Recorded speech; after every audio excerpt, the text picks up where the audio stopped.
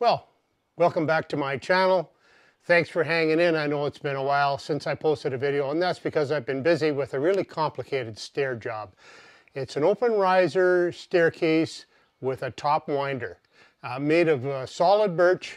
A lot of it came from live edge stuff that was 2.5 inches thick that I milled down into the treads and the winder treads. I'm going to show you how I made a paper template and then made the winder templates and made the treads and winders from that template. The whole template process is key to a successful job. Had I not done this properly, it wouldn't have worked out.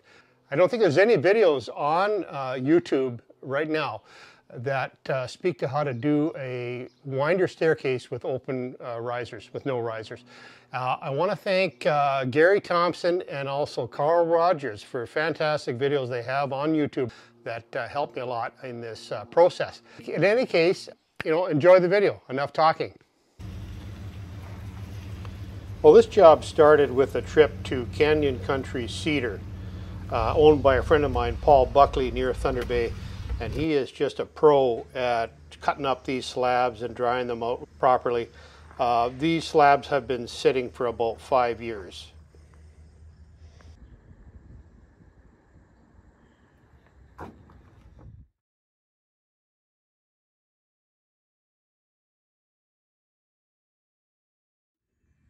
Right, so I've made an exact diagram of the winder stair portion of the staircase.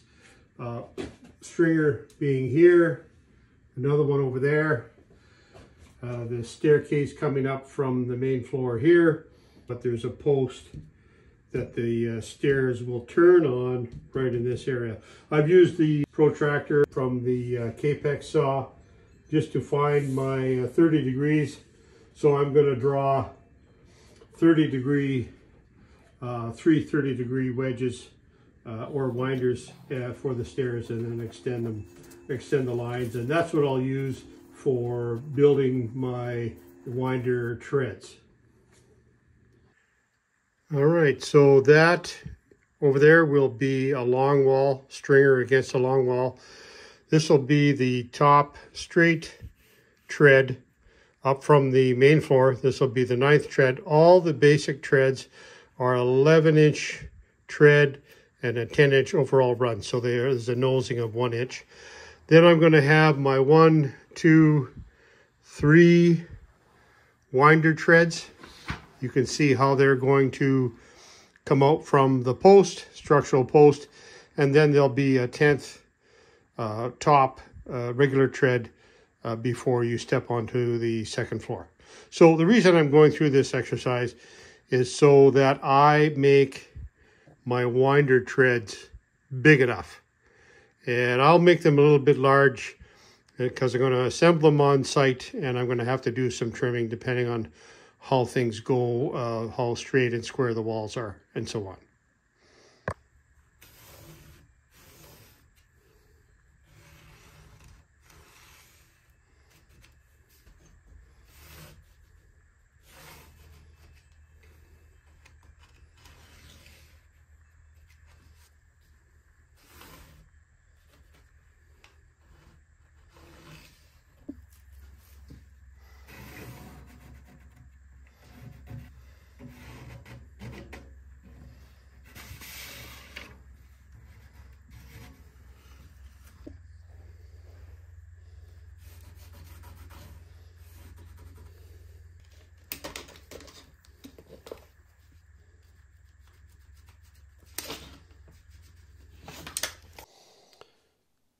So I've mapped out my stringer here going along the long wall that will later on up ahead will support the winder. But at this point here, I've just drawn my stairs. I've drawn a line here. This represents a 2x12. This represents a 2x14. There is a possibility that I may put a 2x14 against the wall and then a second stringer that'll be 2x12, and it'll be cut out with the saw pattern, I guess you'd call it, to support the treads. The customer does want double stringers, so that is a given. Now I'll just continue this run of stairs, which is just very basic, right up until it transitions into the winders here. Now at this point here, this is my 9th 10-inch run.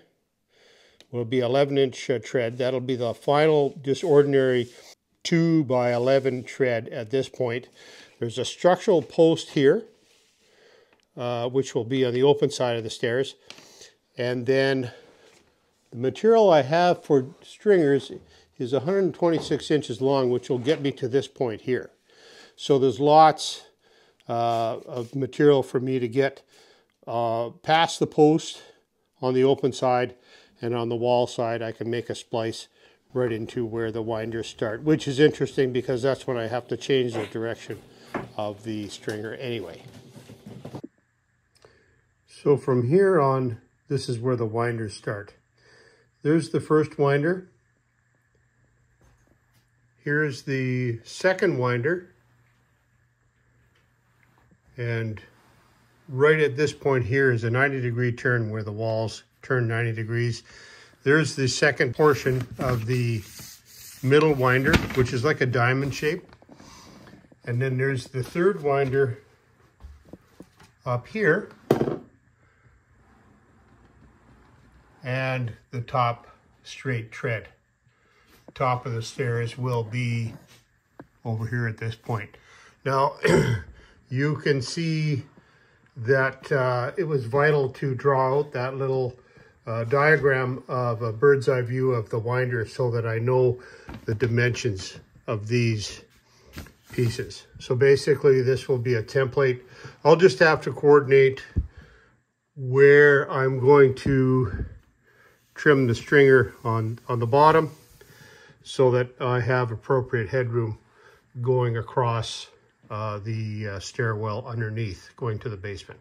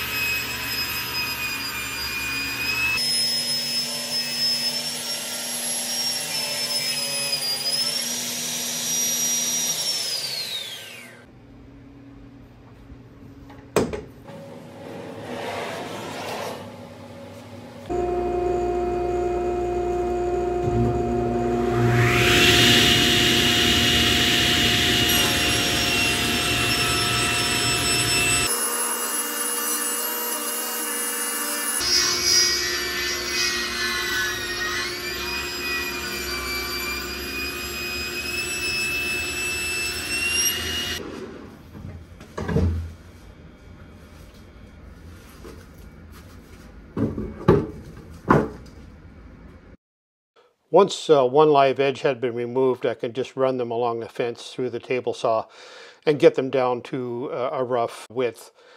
Wherever possible, I tried to maximize the width of the rough tread because I knew there was a few places where I would have to cut the heartwood out.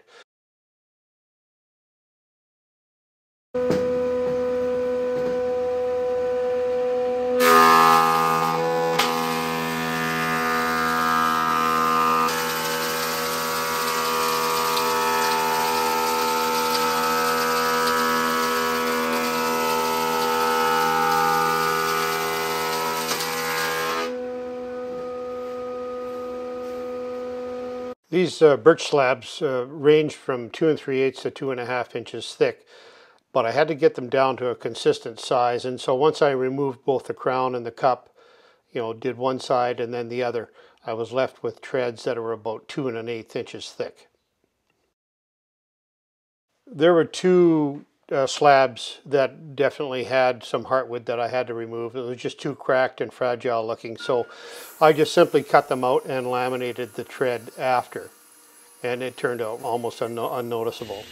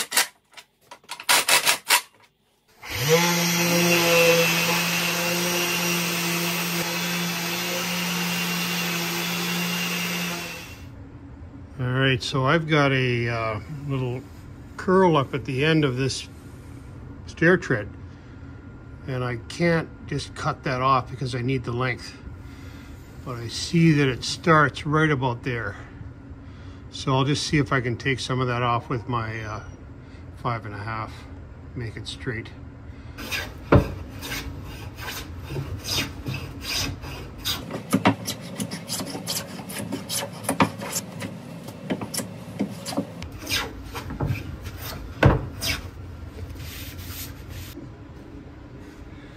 All right, so that worked really well. I'm not going to plane it anymore. There's a bit of a dip right in here, but I'll at least be able to run it through the thickness planer.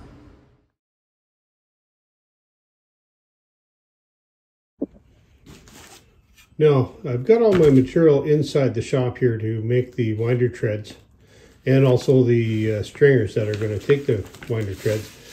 In this situation, this is a renovation. So I've got approval from the building inspector to turn the stairs off 1 point. Normally, if you're a stair builder, you'll know that they have to gradually go around the post so that there is about 6 inches on each winder. But we can't do that in this case because we'd have to rebuild the whole stairwell. Anyway, what I've done is the back of the winder tread on all 3 winder treads is going to come off the back side of the post. That way I'm going to have bearing here to support that tread. I can't have a winder tread on an open staircase with just a little point being supported, because it's not going to work without risers. So confusing as that may be, you'll see how it looks once I have them assembled. And the key here is that whatever you're doing, make sure it's going to be approved ahead of time before you start building. All right, so I placed my winder template on top of a piece of cardboard, and then with thumbtacks I've just marked the perimeter of the winder tread, and then I'll remove the paper, and the pinholes will serve as a way to trace and make up a cardboard template, just so I know how big to make my winder treads.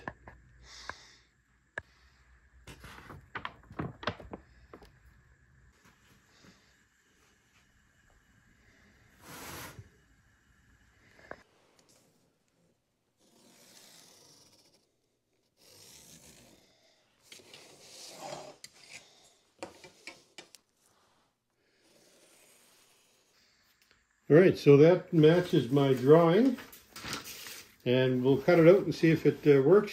At least I'll know how big to make my winder tread.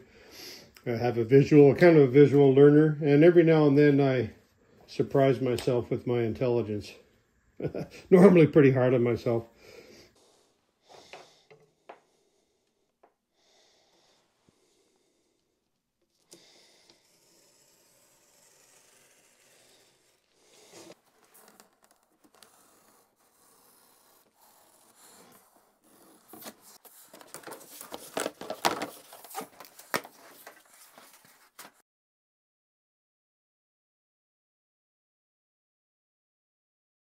Just a friendly reminder to like and subscribe. Help grow the channel. Thank you.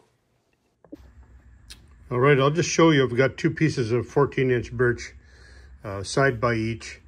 And these templates illustrate just how these are going to go together. I'm going to keep a solid long grain edge on the front of each winder. And the lamination will be towards the back. You can maybe just see the outline of that winder there. I'm going to use a 10 by 100 domino to laminate that at the back, and a third one over there. Then a second winder will again have long grain continuous on the front edge. Those arrows mean the front edge. And I'm going to have some dominoes here and here. And the third winder could have potentially come right here, but this crack sort of throws a wrench into that. So what I'm going to do is I'm going to use this piece over here. That will be winder number A, as you can see. And then this piece of waste here will work for this little spot here.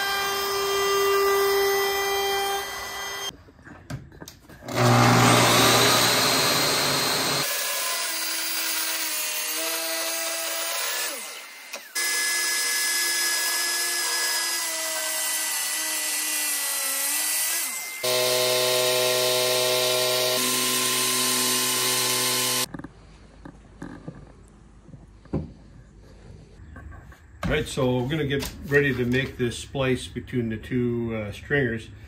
What we did is we cut this at a 1 degree angle on each where they meet, so we're gonna have a nice tight joint. We're gonna use the domino connectors, XL connectors. They take a 14mm bit. I have a video on my channel on how to use these connectors, so I'm not gonna go through all the minutia on how to set this up. But basically, we're going to use 2 dominoes with a connector in the middle.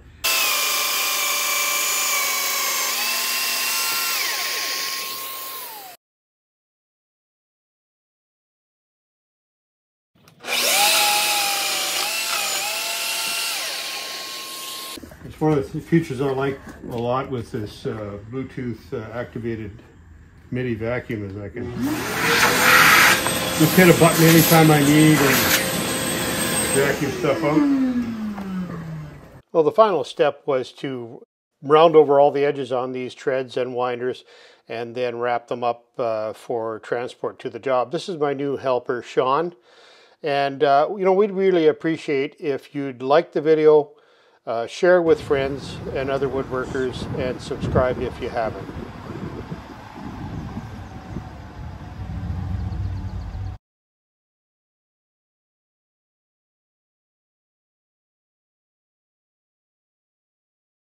Are this ready, I guess?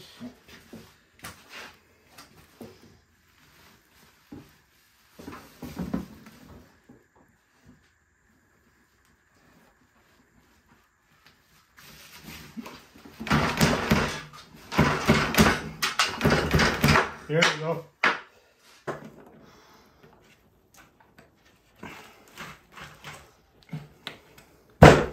That's pretty good.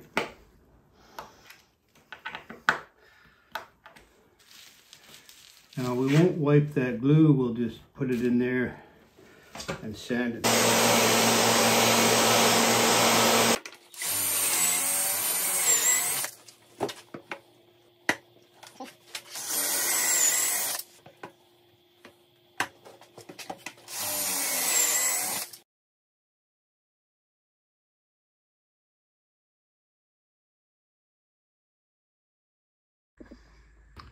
All right, so this illustrates the beauty of doing that template on brown paper back at the shop.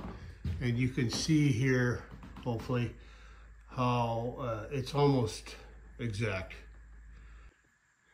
All right, so I'm using the same technique I did to make the templates for the winders, just using the actual paper template and then using a pencil to mark the cardboard through the template, and then we'll cut this out and just test to see if it's going to work for the stringer.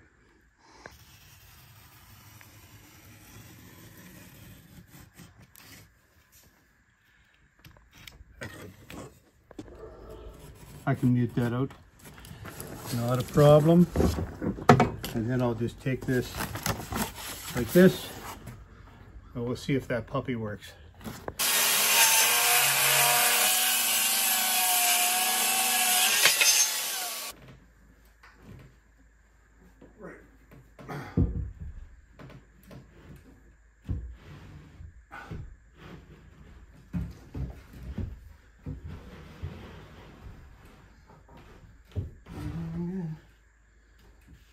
Pretty slick. All right, so Sean is holding the first winder template up in the corner here. That's going to be the first winder after the straight run of stairs. I can't tell you how great this whole template system has been, and making that drawing on brown paper was super beneficial. Now, the only thing that's different, Sean's going to continue putting these little winder templates up. The only thing that's different is that this stringer here, we ended up going with a 2 1/4 inch stringer instead of 1 3/4 inch. So basically we've had to remove about 3/4 of an inch off one side of each template, and that's because in order to be square I had to be about 1/4 inch off this wall as well. So there's my 3/4 of an inch. So they're fitting really nice. we've made some notes on how we can tweak them before we cut into the actual 2-inch tread. So I just wanted to show you that and let you know that this would be really the only way to build a set of stairs like this with the open stringer, and do it in a way that you can assemble it without too many headaches.